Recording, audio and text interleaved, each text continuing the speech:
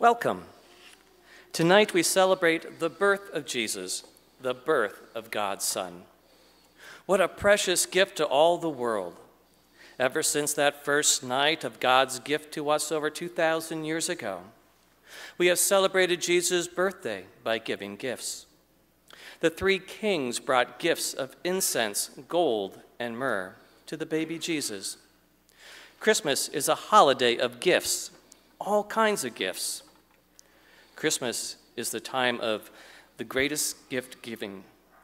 We exchange gifts among our family. We buy a gift for someone in need. We give because God gave his most precious gift to us, his Son, Jesus.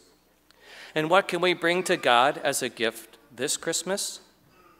That is what I would like to share with you today. Well, Santa certainly knows something about giving gifts. I'm sure he does. What a joy to have him worship with us tonight. What a gift he gives to take time from his busy schedule to be with Jesus in worship. Well, this certainly is Santa's busiest time of the year, and all of his helpers have been very busy trying to get ready for Christmas. I see, Santa, you have quite a few of your helpers here tonight. I'm sure now all of their preparations have been completed. I know all about getting prepared for Christmas. At home, my family has been preparing over these past 4 weeks. We put up a Christmas tree and decorated the house. We bought gifts to give and wrapped most of them already. And of course, each day we prayed and shared an Advent devotion together as a family so that we could be ready for Christmas Day.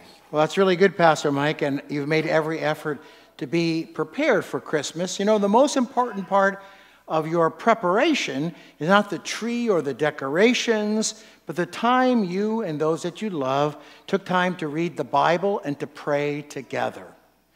You mean our Christmas tree and lights, all our decorations, and the gifts we wrapped are not important?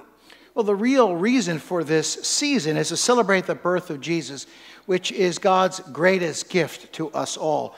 Jesus is the light of hope and love to our world. All the Christmas lights and all of the candles in the windows do is to announce to the whole world that Jesus is giving us the gift of light. And the evergreens that we use for our Christmas trees tell us that this light of hope and love is with us forever. You're right. The lights and decorations and trees all help us to prepare to worship God, who has given us such a marvelous gift in his Son, Jesus. Speaking of gifts, why then do we give gifts to each other when really it's not our birthday, but Jesus? Well, gifts to a time seem to be such an important part of this season of joy and hope. And for that reason, some of us have mistakenly thought that that was the reason for the season. It's not, you know. It's not Santa and his helpers and his gifts, but because of Jesus and his love for all of us. You're right. Gifts sometimes seem to take up all our thoughts and energy, not to mention money. Gifts shouldn't be our focus, but rather Jesus should be. We give gifts not to get gifts or to have others think well of us, but because our hearts are filled with the gift born to us in a manger stall in Bethlehem so many years ago. That's why, even though it's Jesus' birthday, we give gifts to others. Yes, Jesus loves me, loves you, and all of us, and especially all of the children. Santa's helpers give gifts to express their care and love for others. But you know, something really special happens then.